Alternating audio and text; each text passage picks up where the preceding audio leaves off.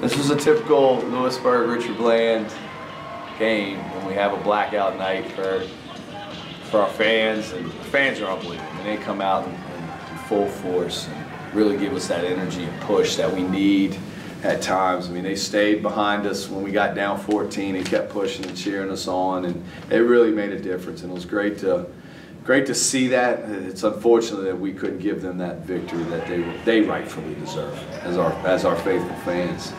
Their full court pressure slows us up on makes and misses, and the fact that we can't get out into our transition the way we like to.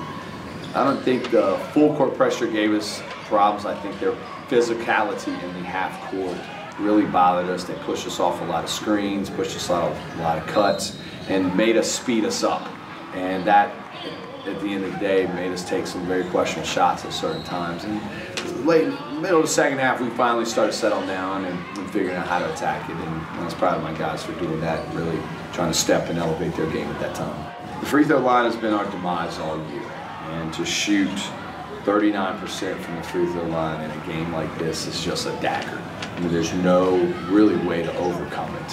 When you look at that fact, and they were 31 for 44. They made 20 more points than us from the free throw line, and we made 7 more baskets than them. So at the end of the day, the free throw line was the difference in the game. You know, Brandon did come in and he made some great plays at key times, and we need that type of production from guys that come in and sub out, our regular rotation. And Dre was able to, they were really blanketing him. I mean, they were full deny. They know he's a shooter, he's a key guy. He made some tough shots. Quan got into foul trouble as usual, and that hurt us not having him in for more minutes.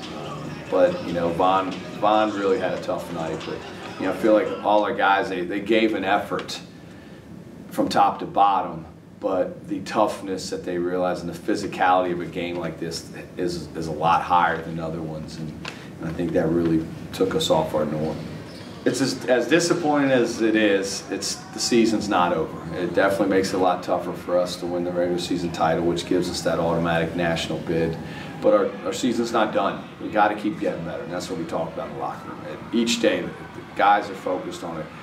They will get better. They will focus where they need to focus on their game, and hopefully just keep elevating. And we got to go win. We got to go win some more games still. So, yes, it's sad. It's very dreary right now in the locker room, but at the end of the day, the sun's still rising tomorrow, and we will go back to work.